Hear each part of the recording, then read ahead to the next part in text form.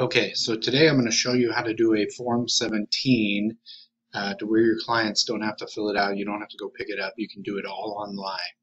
So I've already set up this transaction. When I set up this transaction, the Form 17 was in the forms. So I'm going to click on the Form 17. Now when the Form 17 comes up, it's going to be blank. It's going to be empty. You got to make sure the top part is all filled out. And then what you're going to do is you're going to go to File and Email. And then you're going to pull up the Form 17 and hit OK. And then I'm just going to send it to myself.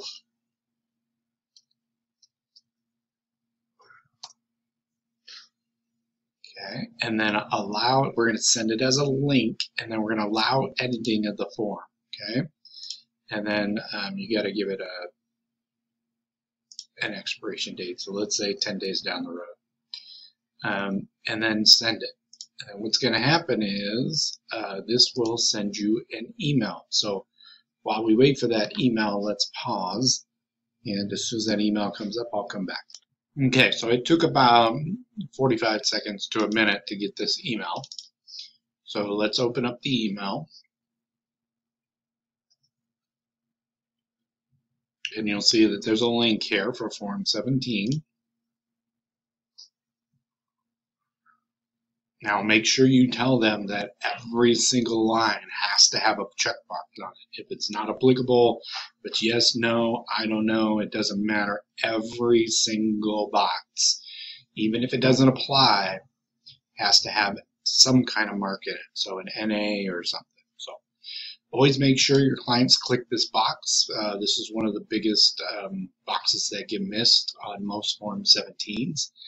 And then they can just go down the line and check these boxes. Okay, so they just keep going through, they do the whole thing, and then what they're going to do is they're going to save it.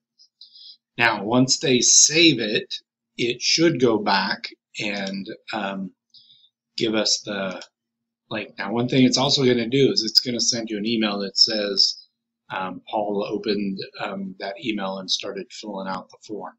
So if we go back to our form, right, we got to close this one because it's probably not going to update live. And then we'll click this. And then as we pull it up, it should have started filling it out. But for some reason, it's not showing it that it filled it out. So let's try that again. We'll get rid of it. And we'll come back to it. Because I saved it. I know I saved it. There's the email that says it was open. And it might just take a little while for it to catch up.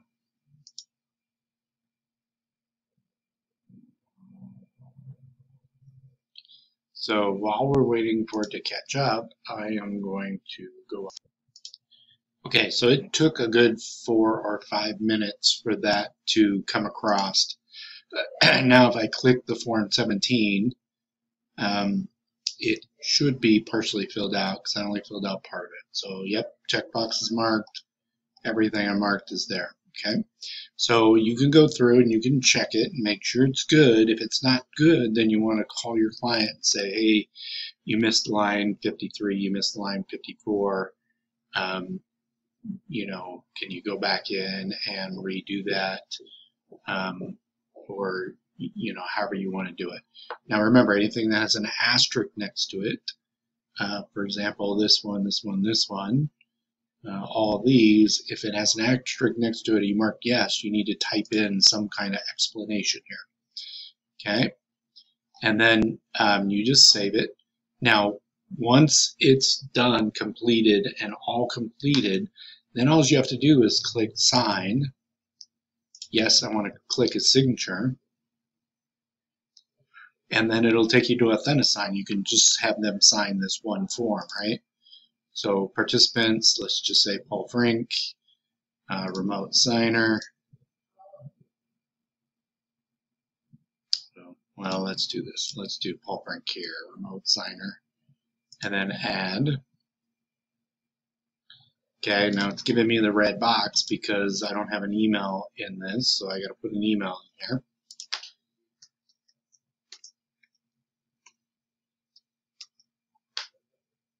Okay, and then save it, and then the red box goes away. Okay, and then the document's already there. It's the Form 17, and you can click it, make sure that it's the right one, and then it's properly filled out.